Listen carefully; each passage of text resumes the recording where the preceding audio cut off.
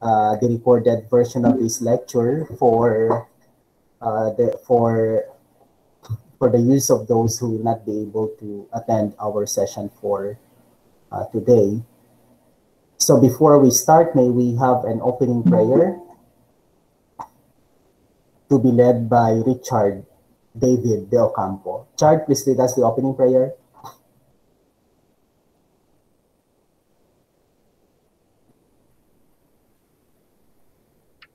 Let us pray in the name of the Father, and of the Son, and of the Holy Spirit. Amen.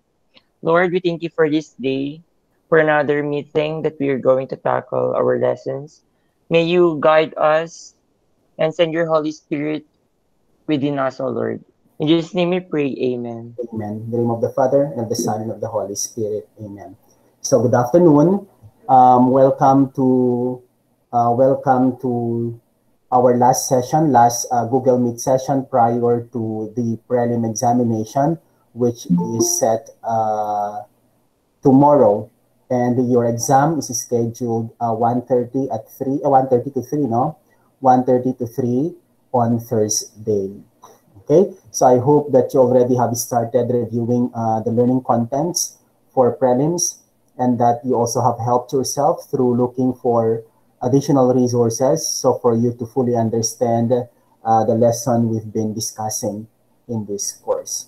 So for today, we will continue our discussion as regards performance-based assessment. As I have said, okay, the content of the presentation, of the PowerPoint presentation, is a summary of the two chapters, okay, the two chapters being uploaded in the NEO LMS course. And then after that, we will also be discussing about we will be discussing about the steps, okay, the steps in doing in designing, should I say, in designing tasks, okay, for performance-based assessment or performance-based learning task.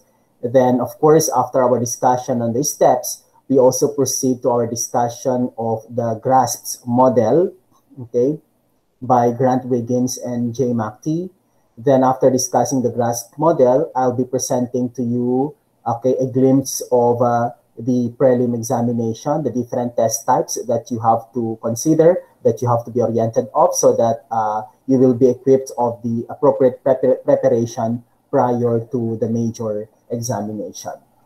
Also, I would like to congratulate those who got good scores in the second quiz, in the 30-item quiz yesterday. I think there were some who got a perfect score. There were also some who got 29 out of 30, and the others have a considerably good scores for the said quiz. So I hope that your score would certainly measure, would certainly speak of the kind of students you are, that you really have prepared well, you really have reviewed your lessons well, and you really have listened to our discussions and read the learning content as uploaded in the new LMS, okay, prior to the said quiz. So I hope that for those who got good scores, will continue getting good scores, especially for the major examinations and the succeeding performance-based tasks that you would be doing in this course. Okay. David a while back raised his hand. Richard, did you raise your hand a while back? Sir, napindot lang po. Okay, sorry. Okay, so may we now have our discussion, the continuation of our discussion as regards performance-based assessment. So allow me to share this presentation.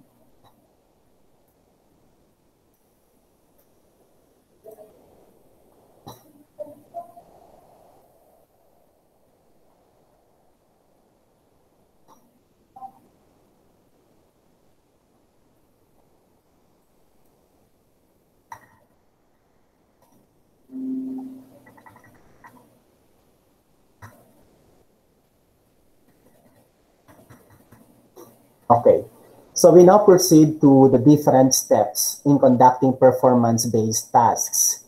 Please do not confuse yourself, as performance-based tasks, okay, are similar with performance-based assessments.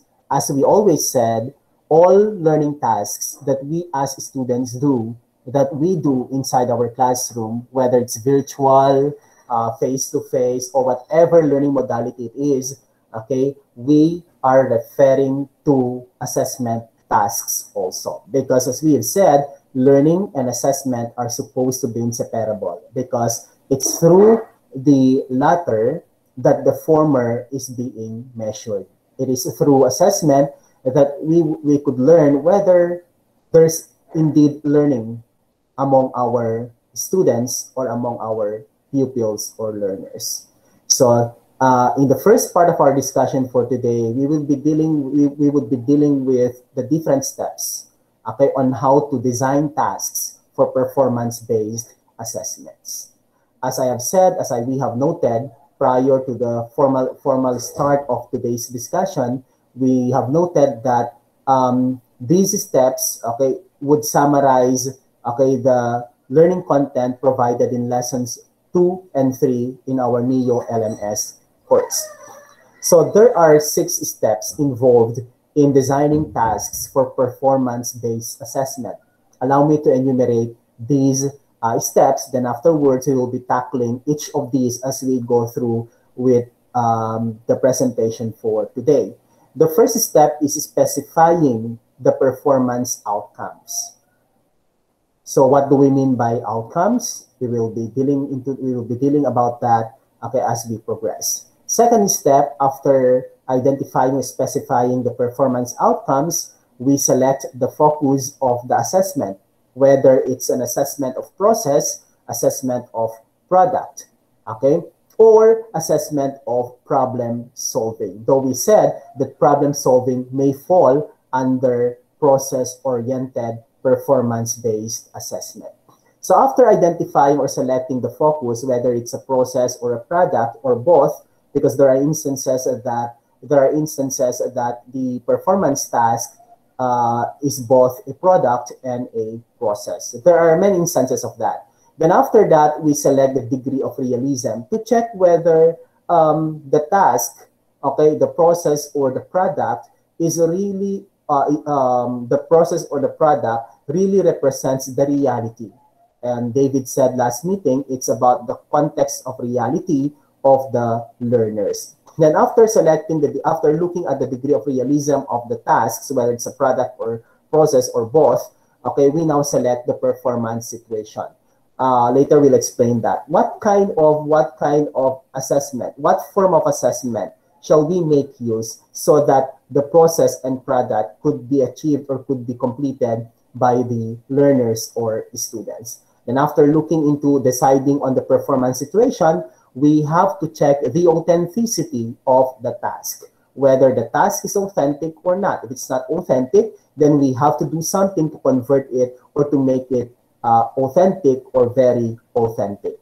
Then after looking or after ensuring the authenticity of the task, that's the time that we select methods of observing, recording, and scoring, okay, or assigning scores, assigning evaluative feedbacks to students' output of process and product or both. So these are the 6 simple steps in designing tasks for performance-based assessment. Now we proceed to each of these steps. Okay, the very first thing that we have to do is to specify or be particular with, okay, the learning outcomes or performance outcomes. What do we like them do? That is about the outcomes. What do we like our students do as they go through doing the tasks, whether it's a process or a product or both? So we start first with drafting or specifying our learning outcomes. In our discussion in Assessment of Learning 1, we said that there's a difference between learning objectives and learning outcomes. Learning objectives may or may not be achieved at the end of the lesson or even during the lesson. But for learning outcomes, it has to be achieved by the learners. Learning objectives is directed towards the activities of the teacher. What will teachers be doing as they go through discussing the unit of study? So objectives are for teachers while outcomes are for students. We said in our course last semester that the formula in writing learning outcomes is learning objectives plus the learning tasks equals the learning outcome.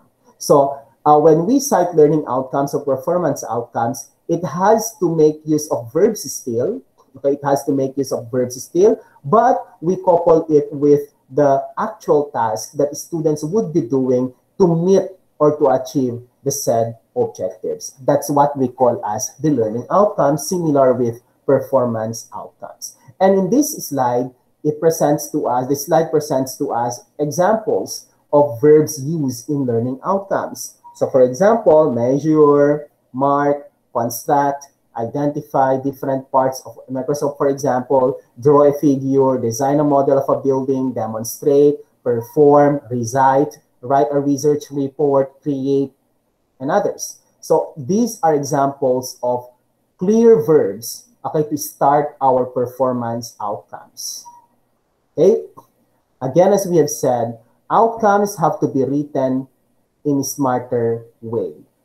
Okay? You know what SMART means, and you know what ER, the additional letters, would mean. E for engagement and R for responsiveness or relevance. Okay, so when we say engagement, that the activity would sustain the interest of our students. Okay, the activity would sustain the interest of our students so that they would keep doing and they would keep progressing themselves towards the attainment of the learning outcome while by doing or completing this said activity. And when we say responsiveness, we're referring to the relevance of the learning outcome or tasks. That relevance would mean that it has to target the interests or the differences or the diversity of learners we have inside our classroom.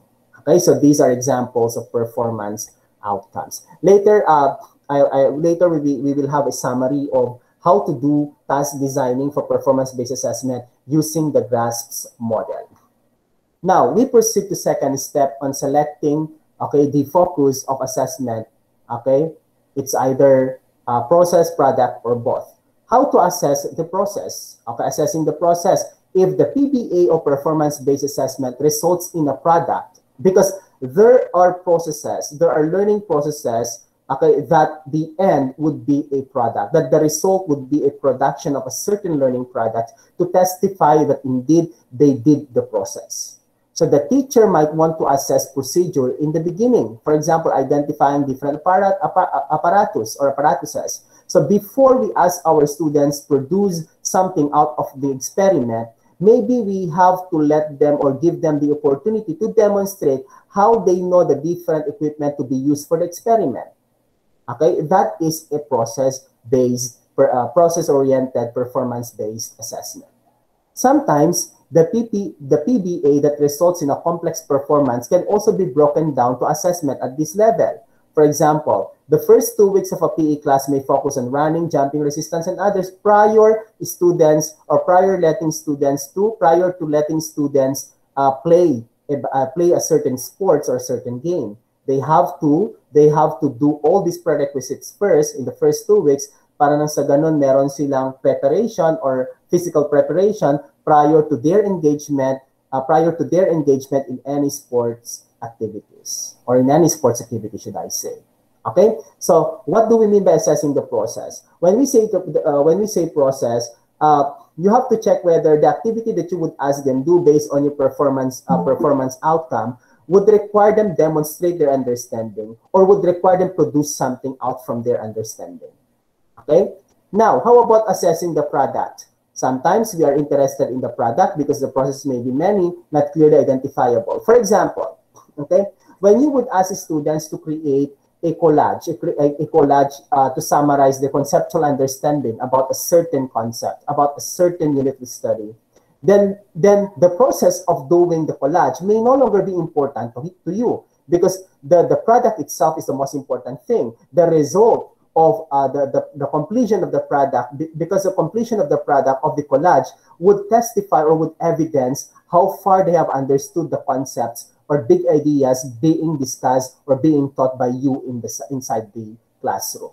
So that's what we call as, okay, there are okay, there are tasks which are both process and product, but we don't put too much focus already on the process because it's not that important as an evidence of learning, because the product is the most important, is better to testify, okay, how far the students have understood or have learned about the concept.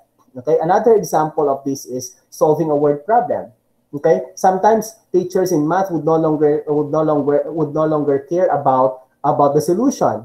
As long as the students would be able to find the correct answer in a word problem, then that's already a good. Then that would mean that the product is more important than the process. Okay, or throwing a discuss, or discuss throwing, discuss throw. Okay, it's already how far. Okay, that's the product. How far that student. Okay, that student have thrown. Okay, the said equipment over the process of throwing the said equipment or sports equipment or long jump and others. So there are products which are more important to evidence learning than processes. But of course, there are also learning tasks that processes are very important to testify how learning has been learned by how learning has been imbibed among learners. For example, you are education students, and if I would ask you to write or to prepare a learning plan or a lesson plan, okay, then I would say that both are important. Okay, the process of doing it and the output itself are very important evidences of learning. Okay, so yun naman yung pag both product and process. Okay, any question on this? Did I explain it well?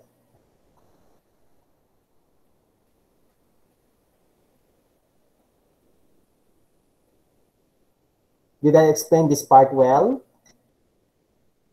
Yes, sir. Okay. Yes, sir. Okay.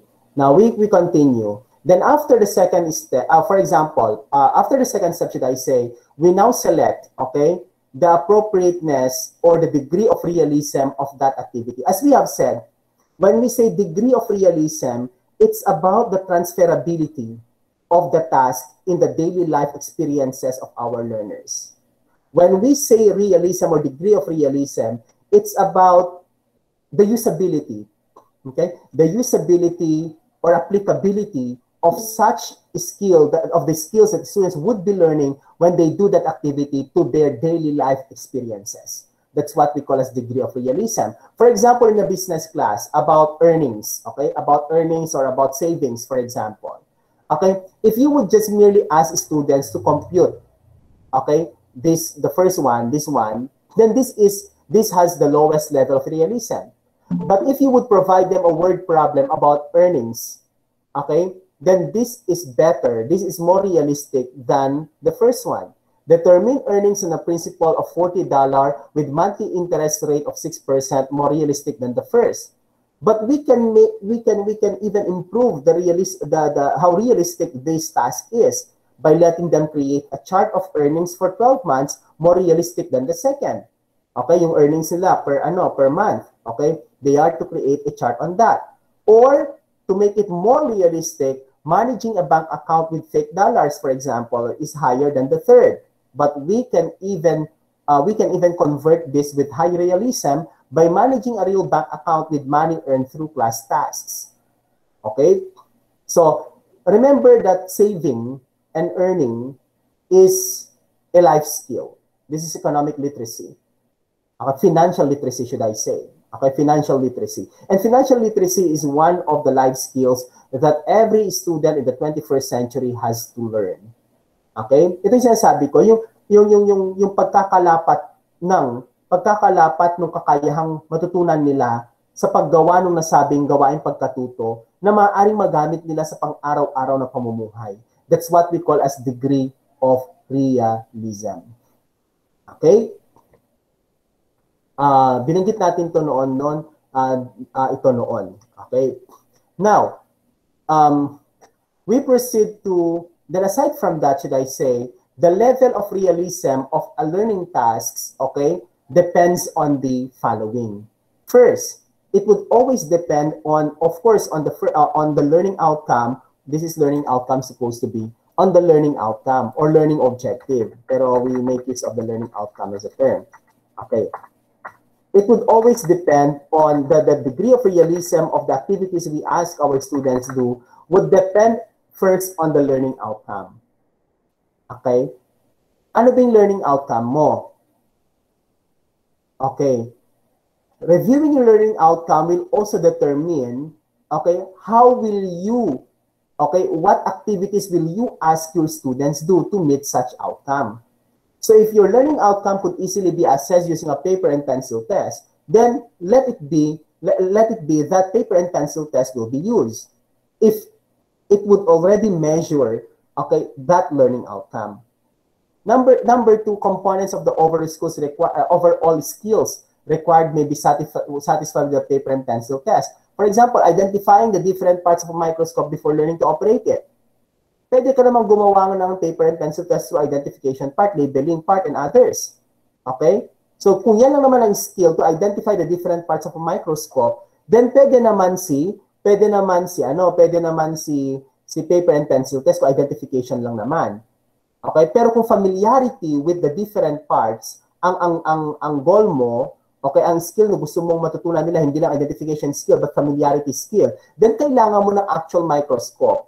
Okay, ng actual microscope, kung gusto mong ipa-familiarize sa kanila o ipaiunawa na mabuti sa kanila o ituro sa kanila ang itsura talaga ng bawat bahagi o bawat parte ng isang microscope. Okay? Number 3, practical constraints may prohibit the teacher from doing a full-scale performance-based assessment. For example, creating a bank account may not be feasible sa mga estudyante, lalo na't wala pa silang sariling trabaho and others. So, pwede siguro na i-consider mo yung ibang degree ng realism instead of requiring them to do a bank account, lalo na kung estudyante pa lang sila. So these are all constraints that we have to consider as teacher. For example, gusto mong matuto sila ng gusto mong makita nila kung ano yung nasa ilalim ng ilog, halimbawa. Papalangoyin mo ba sila sa ilog para makita nila kung ano yung nasa loob? This may be too dangerous for our learners, lalo na kapag mga minor ang mga estudyante mo. So, tignan mo yung pinakamalapit na safe pa rin, pinakamalapit na realidad na safe pa rin yung mga estudyante mo. Okay? For example, maybe, okay, I just have to download from YouTube, okay, a video of a video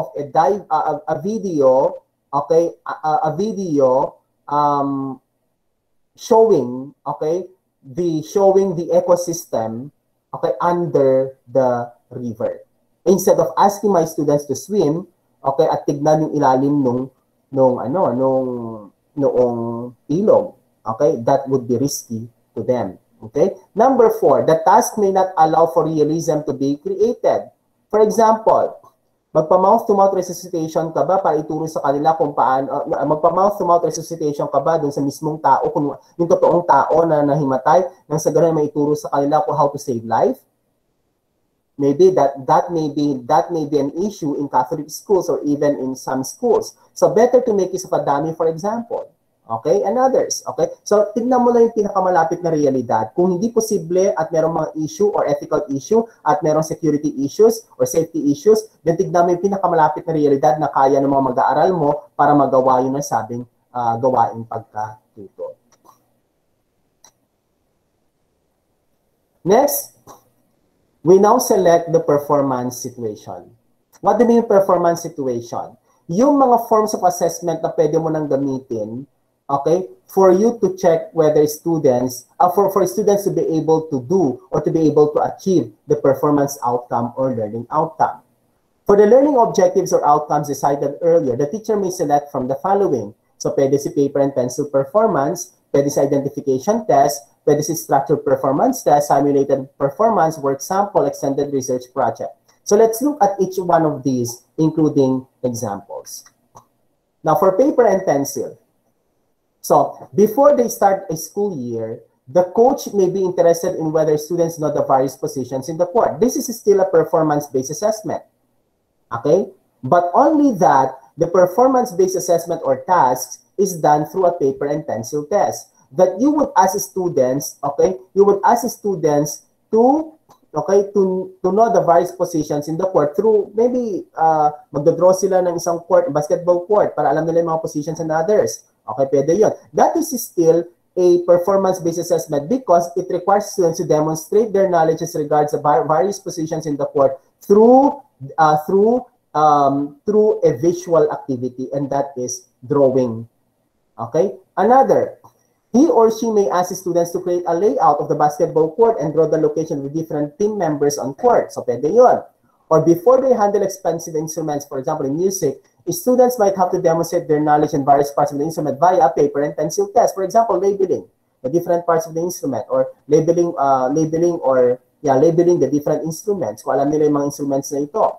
Okay? That is still a performance-based assessment done through paper and pencil test. Di ba maalala niyo yung previous discussion natin, yung nakaraang talakayan natin na pinakita natin isang multiple choice test, maramihang pagpilihang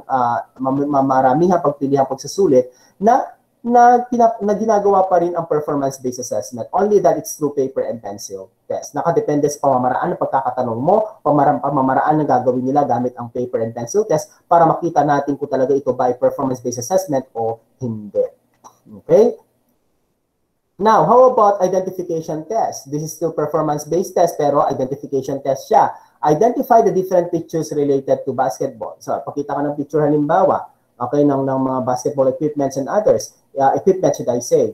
Okay? Tapos, i-identify ng estudyante kung ano yung picture na pinapakita mo. That is still performance test. Why performance test? Because you are still asking students, requiring students to demonstrate their knowledge as regards the topic. Or, identify the various sounds made by different instruments. Okay? Kukuha ka ng recorded sound ng different musical instruments, i-play mo to sa identify ng mga estudyante mo, that is still a performance-based assessment because that is demonstration of the mastery of the sounds produced by the different musical instruments. Next, identify the different types of leaves that can be toxic, harmful before going on a field trip. This is also a performance-based assessment.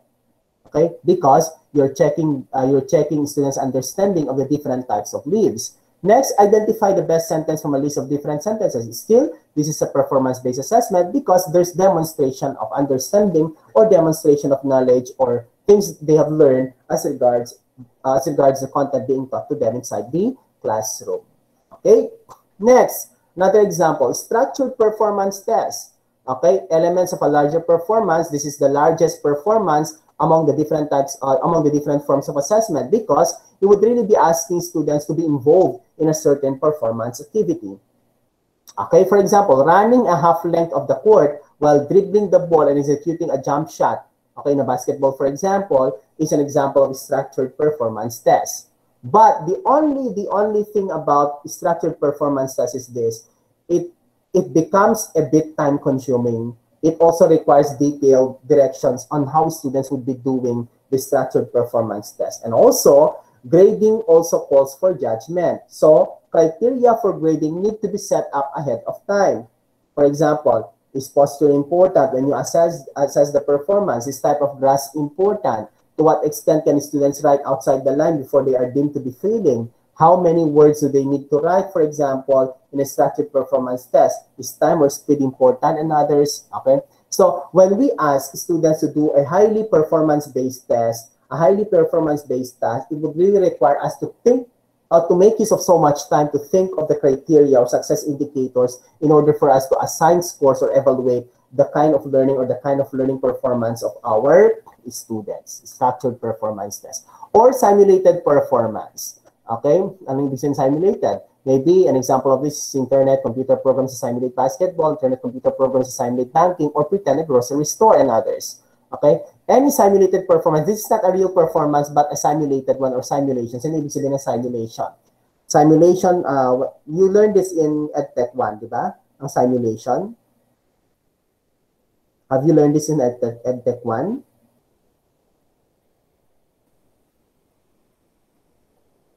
Yes, sir. Ano ibig sabihin ng simulation, Jobert? Jobert?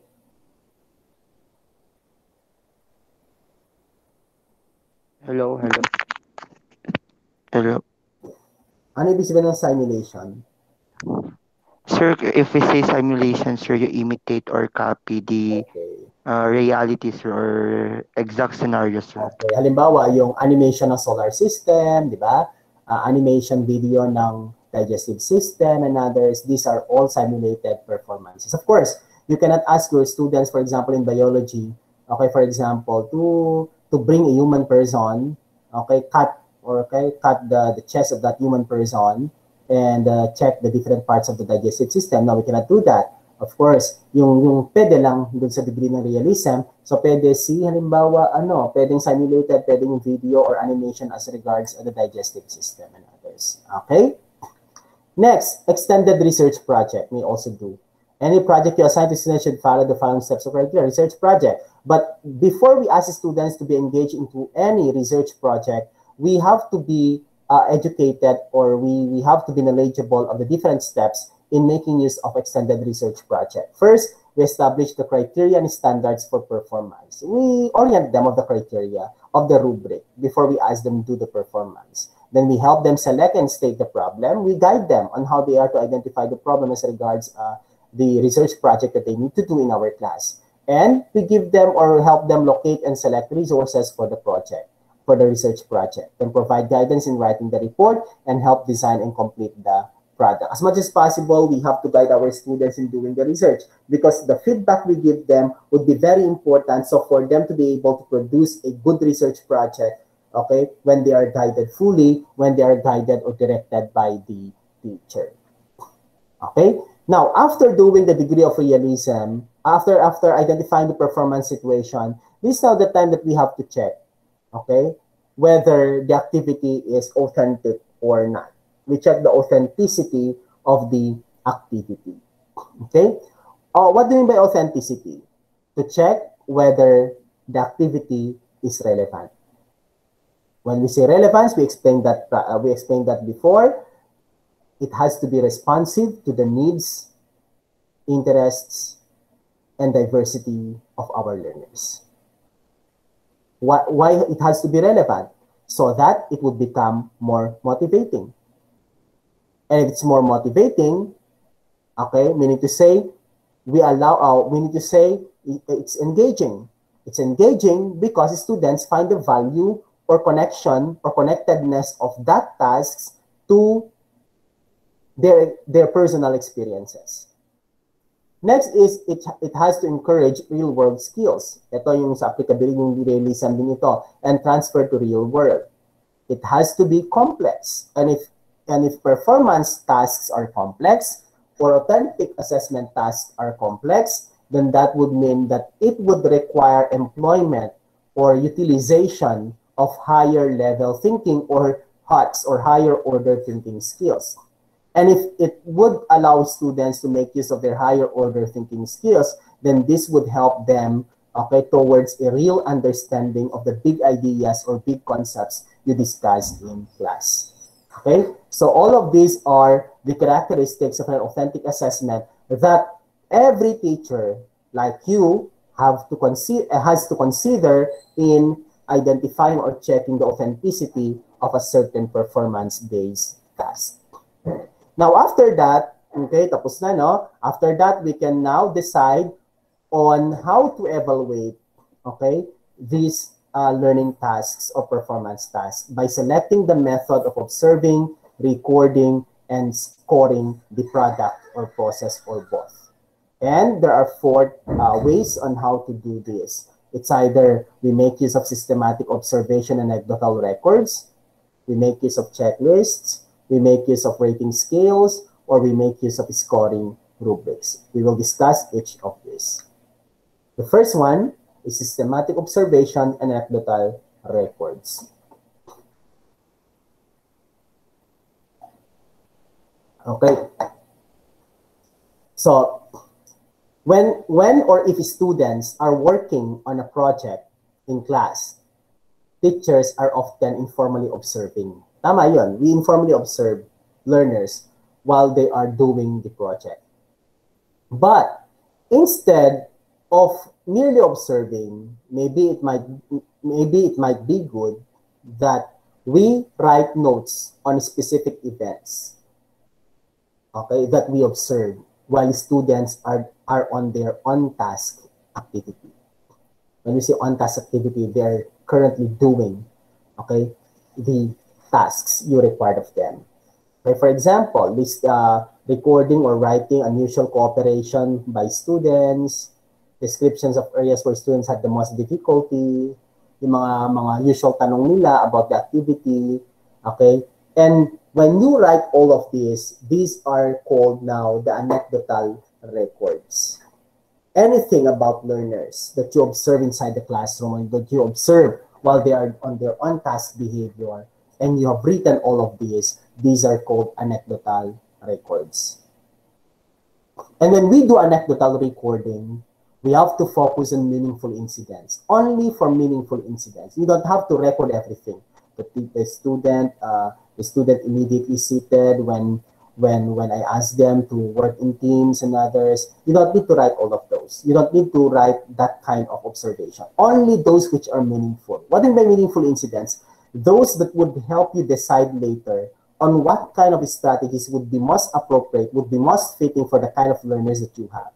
You just write observations as regards the learners that would affect your decision as regards the way they learn, as regards the strategies that you would use so to effect learning, okay, to these kind of students. So for example, a student is not really cooperative, okay, not listening to suggestions of others in his or her team, then maybe you record that, because that observation would help you later decide whether you still make use of cooperative learning for that student, or you might consider giving him or her an independent study, independent activity, or independent activity that he or she could work, okay, could specially work individually. Write them up soon after the incident. If you observe it immediately, if you observe it already, then immediately you have to record it, because there might be time na makakalimutan mo na kung ano nakita mo doon sa estudyante. And of course, if it's a meaningful incident, you write enough detail to make sense of it later. And keep judgment interpreted separate from this. Do not publicize your anecdotal records to the whole class, because that will certainly be a very humiliating experience for the student involved. So as much as possible, we just have to make use secretly of that anecdotal record to improve the way you provide learning strategies for the learner which serve as subject of your anecdotal record. Okay, so that's what we call a systematic observation or anecdotal record. It's about checklist, contains elements, steps, okay, sequentially listed with a yes or no. Okay, so there are statements.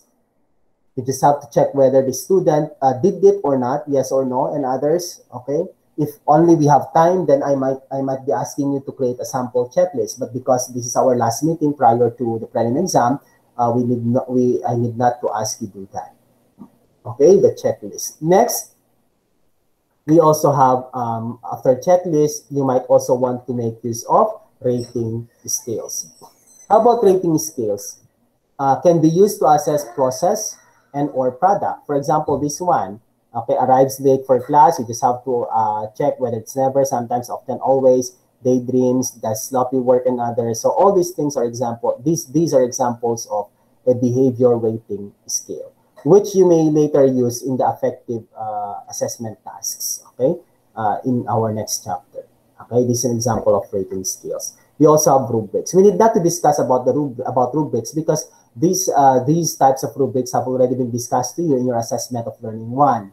Of course, we'll just have to provide a summary of that. That there are two types, analytical and holistic, or analytic or holistic rubrics. Holistic is also called global rubrics. Analytic, because much like checklists, they explain the number of points assigned to each statement. You add up the points to assign a grade.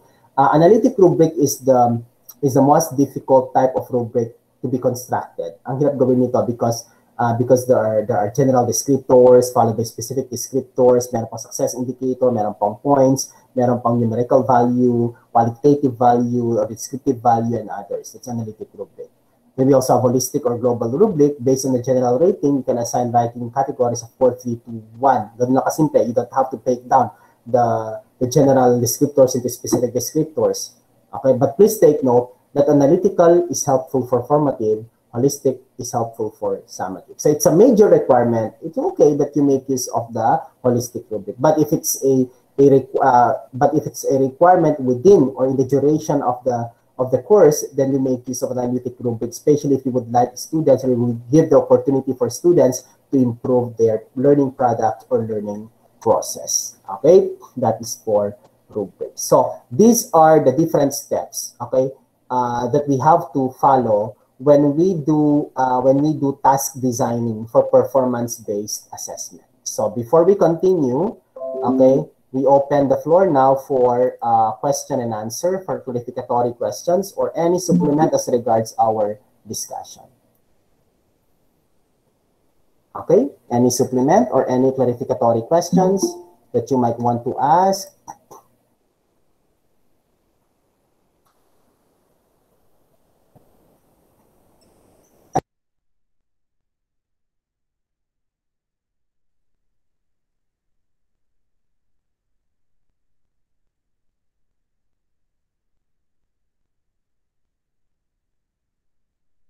You.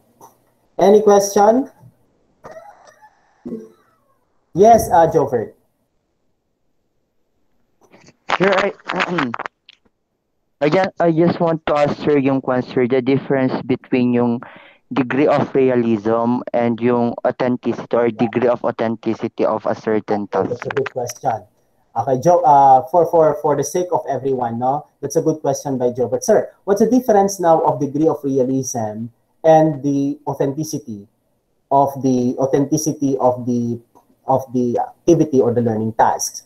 Kung nakikita ninyo ang pinagkaiba ng dalawa, si authenticity and realism ay parehas when it comes to they are similar when it comes to the transferability, okay, the transferability or even the applicability of the tasks to the daily life experiences of the learners, to the context of reality, okay, of the learners. Okay, they are similar as regards that.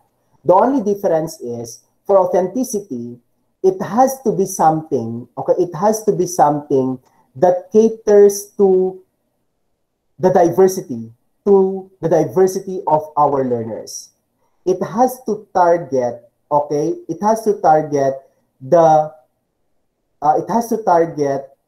okay, the learning style of our students. That's authenticity. It also has, the activity has to target also the interest of the students. And that has to be done so that students will be well engaged to the activity or towards the completion of the activity or the learning tasks. That's one difference. Another difference is if the degree of realism would only talk about the applicability and the transferability of the task to the daily life experiences of the learners, authentic assessments or the authenticity of a performance-based assessment refers to the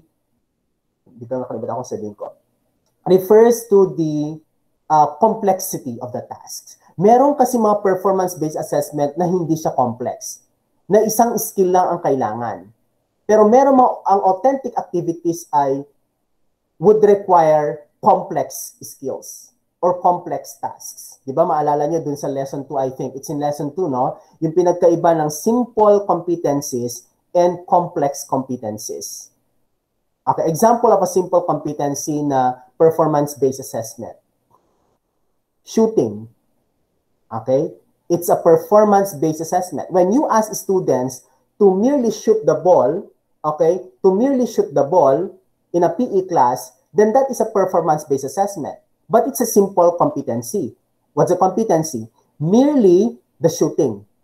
Okay, isang skill lang. But when we say authentic, it's more of a set of skills that they need to demonstrate.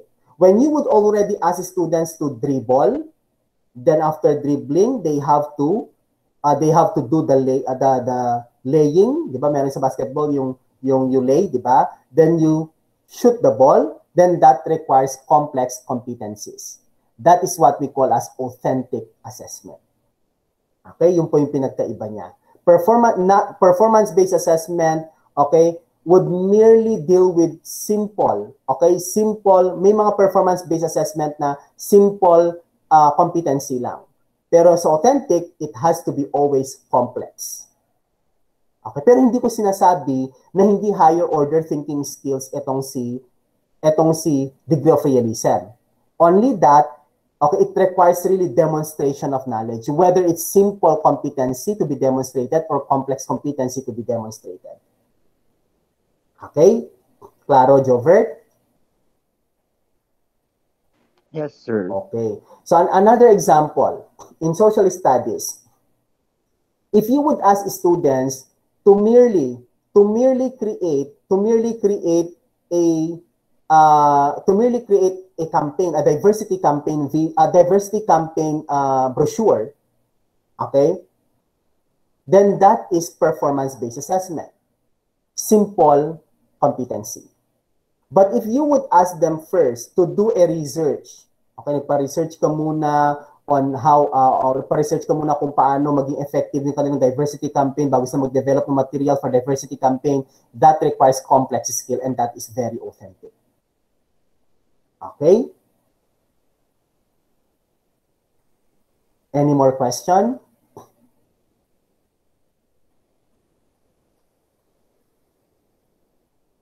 Jinky, you might want to ask. Almira, Oscar, Romulo, Romel, Lovernil, Jamar, Maria, Jessamine, Jamila, Wendy, and others. Rosa, Isaiah, Mary, Benjamin, Jean Marie, Annabelle, you might want to ask.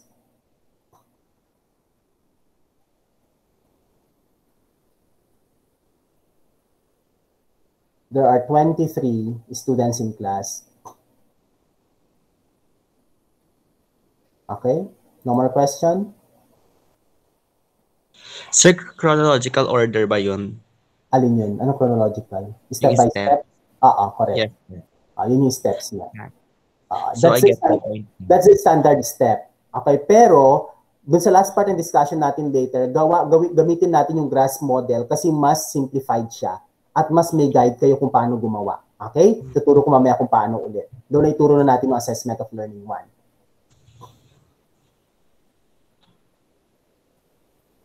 Okay, sir. Okay. Thank you, Jovins. About the others? Gising pa naman kayo, no? Sir, conclusion lang na. Ano? Jovins, ano? Sir, wala lang po, practice lang. Wow. Oscar, okay ka lang, Oscar? Yes, sir. Okay lang, sir. Okay. Naka-formal attire ka ba ngayon? Wala, sir, hindi. Akala ko naka-formal attire. Akala ko every time nag-attend ka, ganyan ang outfit mo. Okay. Yes, Jovo. Sir, about sa kwan, sir, sa product and process based task or assessment, sir. Sir, if we say kasi sa product, sir, we are more on the product or the result of the task, sir. Does it mean that we set aside or hindi na natin kine-check yung process, sir? And in the process, sir, we said na we are more on the process than on the product. It doesn't mean that we are more on checking the process than kahit wrong yung product, sir? Or yeah, as I have said a while back, that's a decision that you have to make as a teacher. Should I have to evaluate the process or should I have to evaluate the product? Or should I have to evaluate both? Nakadepende doon sa learning outcome mo pa rin. Nakaangkla pa rin siya doon sa bunga ng pagkatuto mo at nakaangkla pa rin siya doon sa kahalagahan ng gawaing pagkatuto. Halimbawa, yung sabi ko nga kanina, kung ang papagawa mo naman sa kanya ay gumawa ng isang mind map para may ipakita yung pagkaunawa niya doon sa tinalakay mong paksang aralin. Hindi na mahalaga sa iyo kung paano nila ginawa ang mind map, tama? Ang mahalaga na ngayon ay yung mind map mismo na ipakita nila yung connection ng mga konseptong tinalakay mo. So, ibig sabihin nakadepende pa rin doon sa learning outcome mo, sa bunga ng pagkatuto mo, at doon sa gawain pagkatuto na kailangan nilang kompletuhin. Kailangan ko ba bang alamin, kailangan ko bang sukatin kung paano nila ginawa ang mind map? O yung mind map mismo nagpapakita na mismo nung kanilang pagkaunawa doon sa talakayan na ginawa ko sa klase. Kung halimbawa ang activity mo o gawain pagkatuto mo ay makamungkahi ang mga mag-aaral ng isang action plan, ng isang solusyon para sa isang problemang pangkalikasan o suliraning pangkalikasan. Baka mahalaga din na tignan mo kung paano sila nakarating doon sa mungkahing iyon. Kung paano nila nabuo yung mungkahing iyon. So kung titignan mo kung paano nila nabuo yung mungkahing iyon, kung base ba yung mungkahing iyon sa isang pananaliksik na ginawa ng mga mag-aaral, di ibig sabihin ay mahalaga sa'yo yung proseso, pero mahalaga rin sa'yo yung produkto. Okay?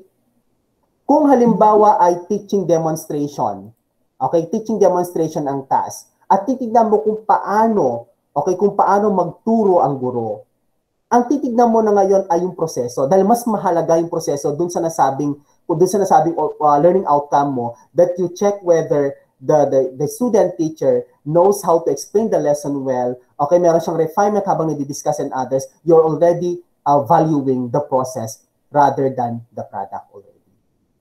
Okay? So nasa pagdedesisyon ng isang guro kung ano yung mahalaga, kung titignan ba niya talaga ang proseso o titignan niya ang produkto o di kaya titignan ang dalawa. Pero sa pagdedesisyon na iyan ay nakaangkla ka dapat lagi doon sa learning outcome mo o bunga ng pagkatuto mo. Maliwanag ba ang aking pagpapaliwanag, Jovert?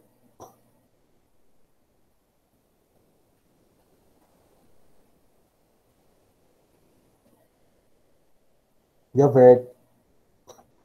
Sir. Ha? Narinig mo? Yes, sir. Yes, Okay. sir. So, ganun yun, no? Nakadepende talaga doon sa bunga ng pagkatuto, doon sa learning outcomes pa rin.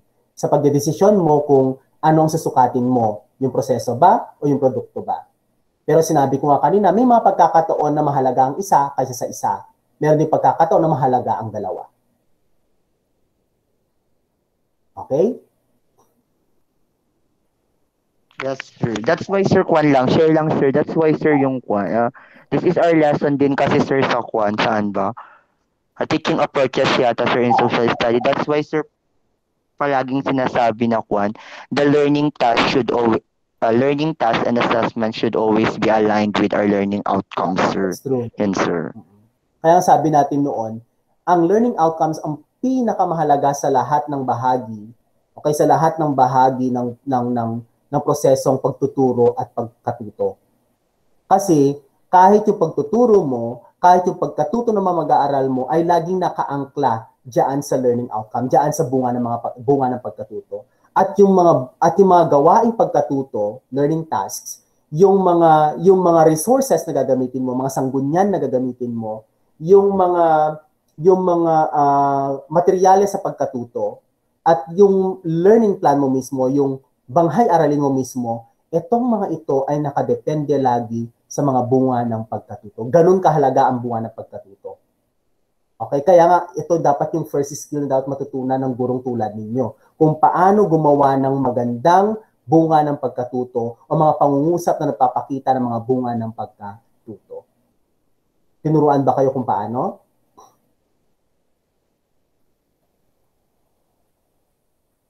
Yes, sir. Okay, very good. Okay, so may we now continue or any other question or clarification?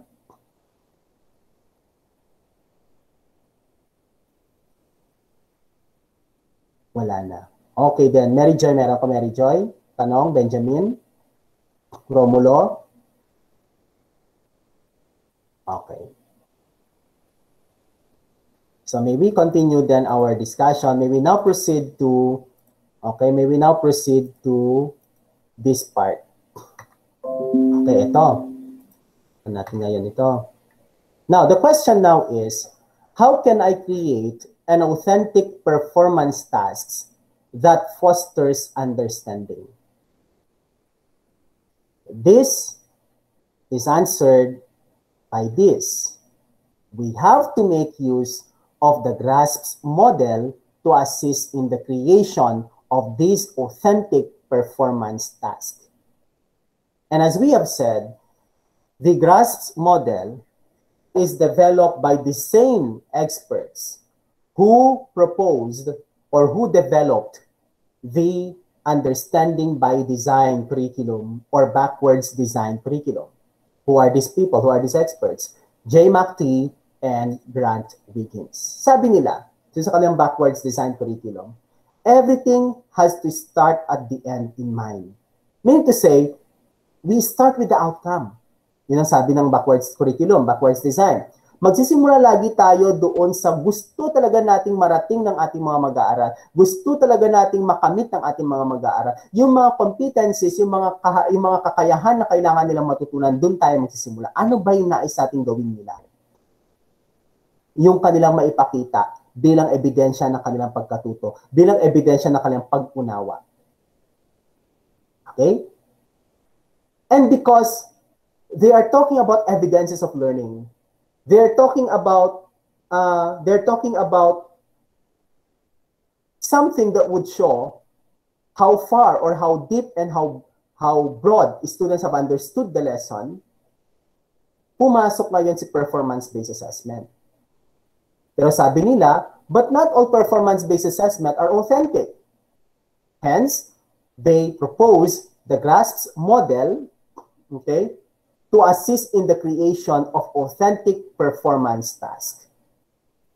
Okay, so this chart shows the GRASP model. Okay, G stands for goal. And this part answers the question, what task do I want the students to achieve? We are referring here to performance competencies. Answering this question will lead us to specify our learning outcomes or performance outcomes. For example, this one, second sentence. The goal is to determine current deforestation conditions and possible future trends. This is the performance outcome or the goal using the GRASP model. Okay? R stands for role. Please take note that providing anticipated role for students while doing the activity is one way to prepare them in the world of work. Okay? In the world of work. Something to prepare them or to excite them of what lies of them after schooling or after finishing their degrees or finishing their education. Kaya nga sabi natin, schools serve as an institution of anticipated socialization. Ano yung anticipated socialization? That we prepare them, okay, in the roles that they would partake, in the roles that they would do in the next stage of their life after schooling. This part answers the question, what is the student's role in the task? Look at the goal. So, kanyang role ngayon ay student is a member of a team of investigative scientists because they would, in determining the current deforestation, they have to investigate, they have to read articles, they have to look into videos, okay, showing, okay, these conditions, these environmental conditions. A is for audience. Who is the student's target audience? For whom is the activity? Okay? The target audience is the United Nations Subcommittee, okay, on environment. Situation, what is the context or challenge? The scenario, inform the United Nations Subcommittee of the effects of deforestation on the Papua New Guinean rainforest and convince them to follow the recommended action plan. So ito yung konteksto. Ito yung challenge na kanilang gagawin. And out of this challenge, what product or performance should they have to submit or should they have to complete? It answers the question, what will students create, develop, or demonstrate? The product is a clear and complete action plan as regards, okay, as regards deforestation conditions and possible future trends, okay, as experienced by Papua New Guinea rainforests. Okay, and S refers to, NS refers to standards. On what criteria will learning output be evaluated? The standards by which the product will be judged are detailed and fully supported recommendations and action plan that is both clear and complete. The action plan has to be clear and complete. That's it. But of course, it's not just a merely statement. This is now the time, after identifying these standards, now the time that you convert these standards into a rubric, whether it's holistic rubric or analytic rubric. Again, you make use of holistic rubric if it is a major requirement to end, okay, to culminate, okay, the course or the subject. But if the grasp is about is a task to prepare them of the culmination of the subject, then you have to make use of analytic rubric, because we said analytical rubric or analytic rubric are okay for formative assessments, while holistic rubrics are okay for summative assessment. Okay, so this is an example of the GRASP model. Okay.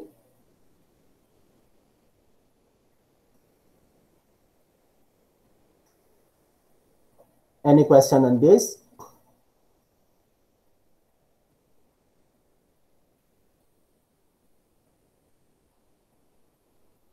This is social science example. Okay, mag-English example ba tayo or MAPE example?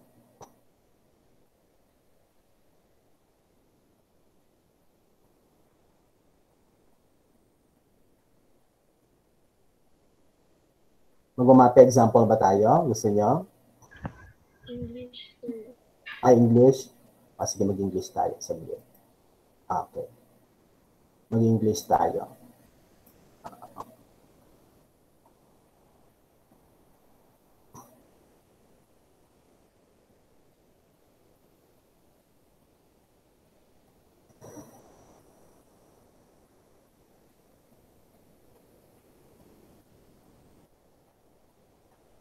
Okay, ito. For English. Sorry. Okay, English.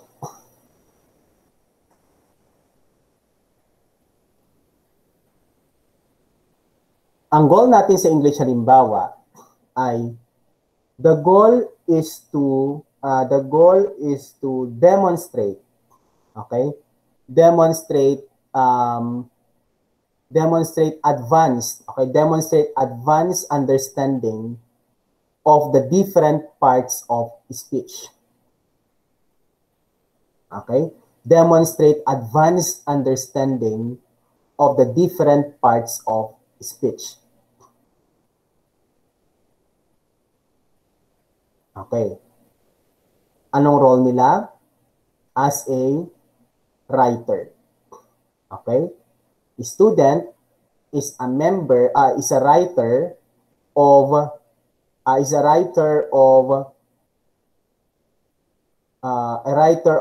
e-news site. Okay? A writer of a news site, should I say? A writer of a news site. Okay? A writer of a news site. Ngayon, or maliban sa news site, meron ba tayong tinatawag na news site na lang, or Blogger, sir. Ha? Blogger? Blogger, pwede rin. Pero ano yung tawag dun sa for example, Rappler, ang tawag yan sa mga yan. News site yan, di ba? Publication, sir. Publication. News site, yes, sir. News site, okay. A student is a writer, is a contributor, sabihin na natin, a contributor or a writer of a news site. Okay. Ang audience niya halimbawa ay, kasi it's a news site, ang audience niya ay, the target audience are, okay, the target audience are virtual citizens, okay, virtual citizens, ibig sabihin ito yung mga online viewers and others, okay? So ganon, virtual citizens, okay? Or anyone who's active in who's active in the online platform, okay? Yan ang iyong target audience. Ang situation ay ganito. The scenario is, as an advanced, okay, as a writer, okay, as a writer, you have that skill, okay, you have that skill to make use of your pen, okay, to make use of your pen to advocate, okay, to do a sincere advocacy on a select social issue, okay, in the community. As a writer then, okay, as a writer then, you are to, okay, as a writer, you make use, as a writer, you are to write, okay, an article for publication in a children's in a children's news site, for example, in a children's magazine site na lang, in a children's magazine site, okay, that defines child labor.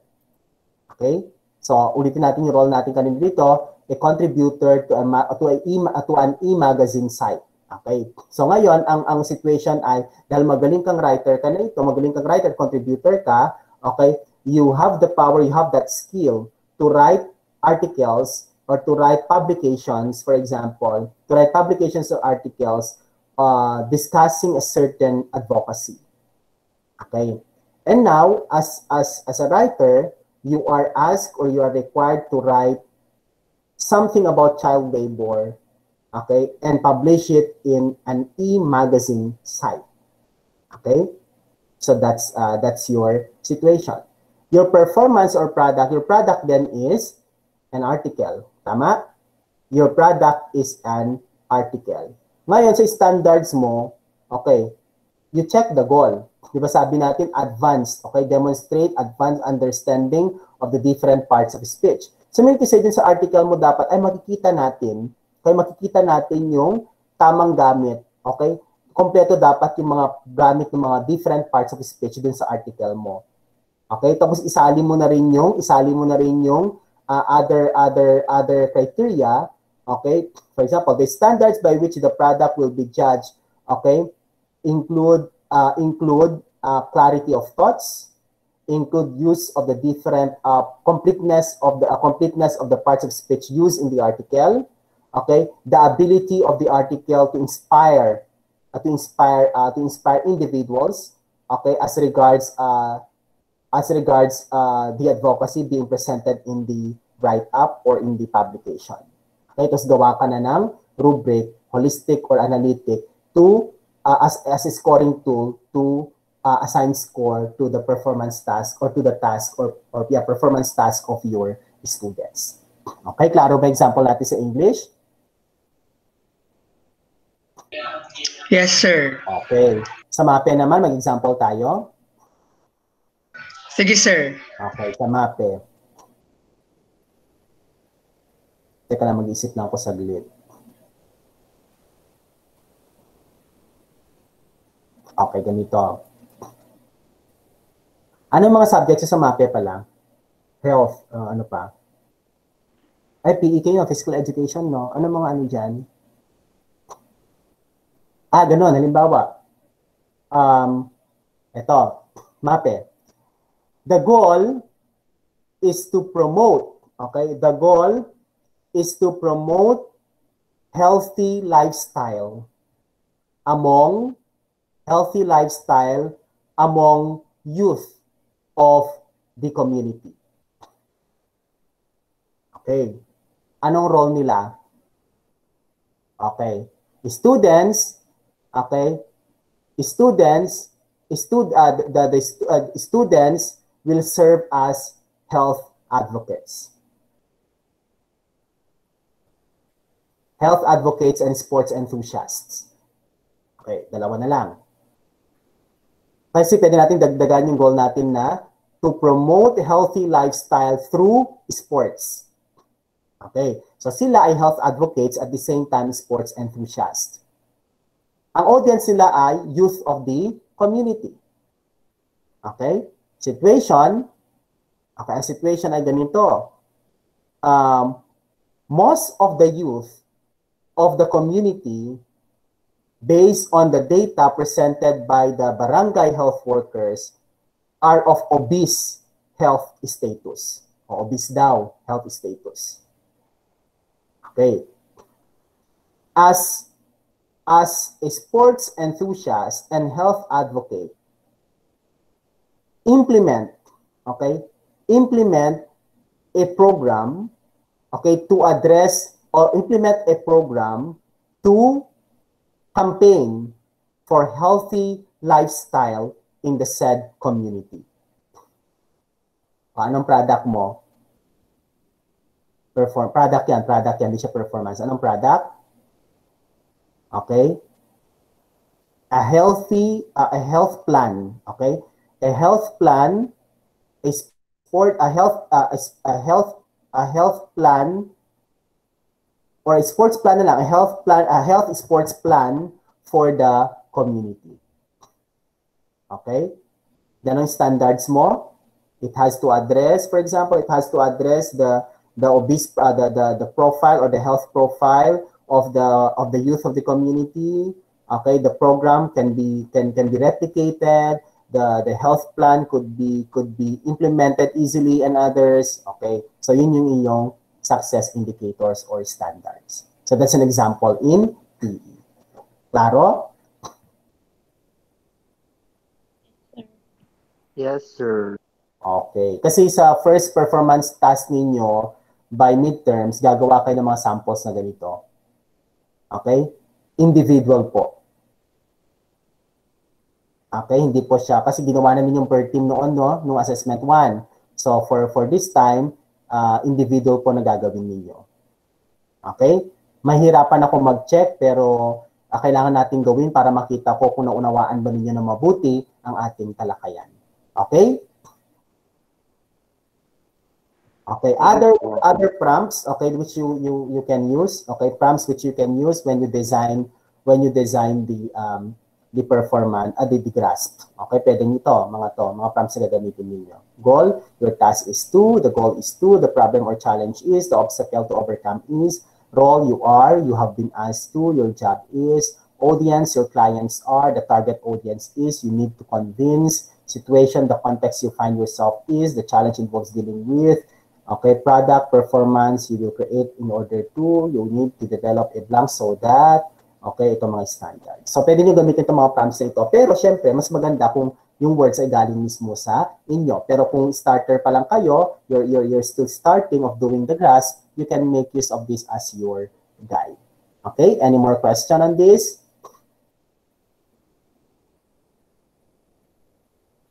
Wala na, sir. Okay, now, allow me now to explain to you, okay, the prelim examination. Okay lang ba na-explain ko o hindi na? Okay lang, sir. Okay lang, sir. Answer ka rin, sir. Char. I-upload ko to later lahat. I-upload ko tong presentation later sa ating LMS para pag-reviewan ninyo. Yung dalawang PowerPoint. Okay. Now, we proceed to, okay, hindi ko na kailangan ipakita, no? Okay. There are, for your exam, for your prelim exam, 1, 2, 3, 4. There are 4 test types. Okay? The first test type is multiple choice, 40 items, 1 point each, 40 points. Okay? 40 points. Example of a question is this. Which of the following is not an example of performance assessment? A, playing the piano. B, solving a practical math problem. C, completing a multiple choice test. D, all of the above are examples. Okay, bahala na kayo sumagot dyan. Example now, multiple choice. 1 answer only. The next is alternative response. 10 items, 1 point each, 10 points. So you just have to study and identify whether each of the statements below is true or false. Example. Traditional assessment is designed on criterion reference measure to identify the strengths and weaknesses of the learners. True or false? Okay? That's an example of alternative response. Next is multiple response test. 10 items, 2 points each because there are 2 answers for each question, 20 points. Example, which of the following scoring system is useful for use with performance-based and authentic assessments? A, norms, B, analytic rubrics, C, anecdotal records, D, holistic rubrics. 2 answers. Okay, dalawang sagot dapat sa multiple response test. And last test type is identifying authenticity of performance-based assessment. 15 items, 2 points each, 30 points. So there are activities, for example, there are learning tasks, performance tasks mentioned in the items, and you just have to identify whether the task is authentic or inauthentic. Though all are performance-based assessments, only that you classify whether it's authentic or inauthentic. For example, create a mind map to show conceptual understanding. Ano yan? Authentic, inauthentic?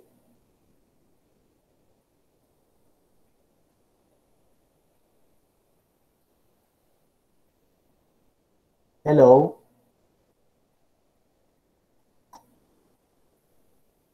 Oy, buhay pa kayo?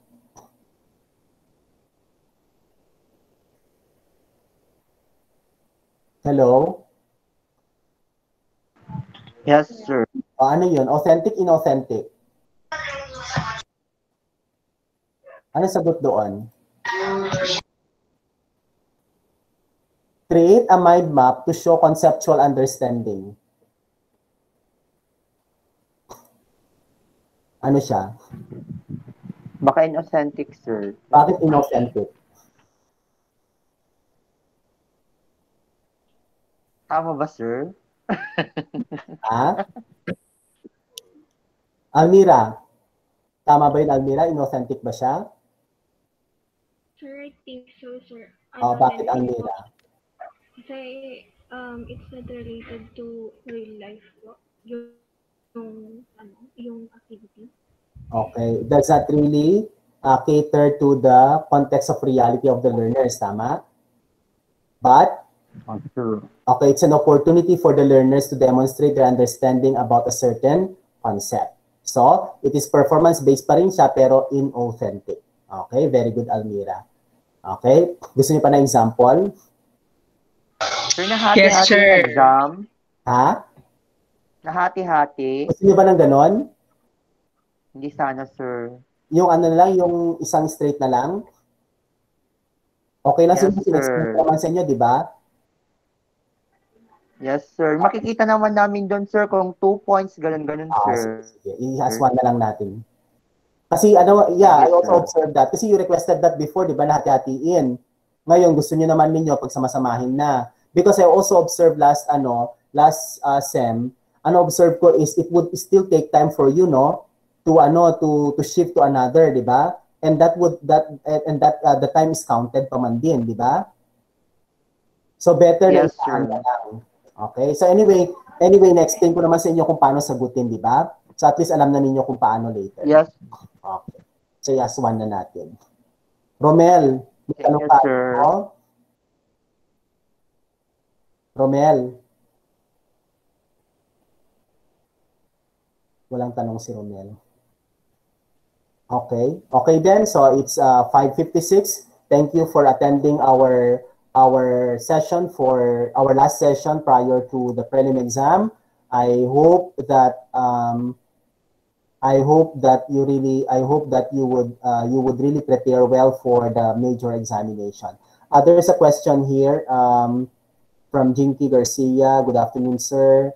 Sir, pwede po bang mag-take ng quiz, sir? Nag-brown out po kasi dito kahapon, sir. Which quiz, which quiz, Jinky?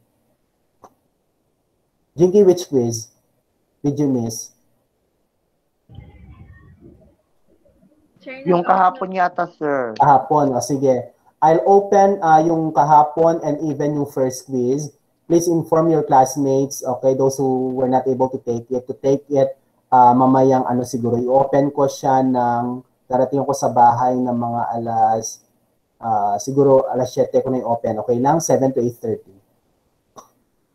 Okay? So you tell them to log in and complete the 2 quizzes.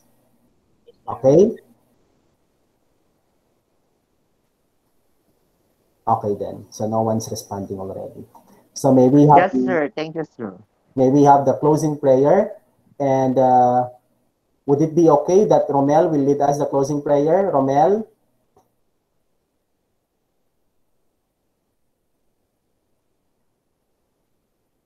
Romel? Okay, si Isaiah na lang nga ron. Isaiah, please lead us the closing prayer. Nag-volunteer si Isaiah. Isaiah?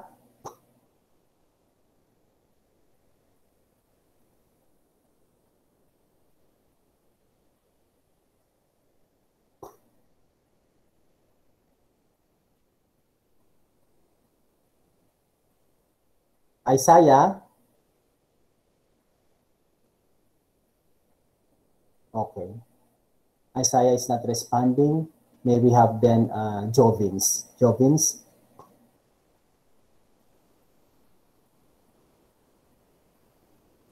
Sir, Closing prayer, adding ko. in the name of the Father, of the Son, of the Holy Spirit, Amen. Lord, thank you for this day. Thank you for all the learnings we receive. We hope that these learnings will be assimilated by us. And thank you for the opportunity to meet virtually again. Please bless our our teacher and my classmates to review well for the examination. Amen. In the name of the Father, and of the Son, and of the Holy Spirit. Amen. Thank you, Jovins, for the authentic prayer, because it stimulated the interest of the class. Okay? So thank you for attending, and see you next week after the prelim examination for the discussion of your first performance task for midterms. Okay? So God bless and enjoy the day.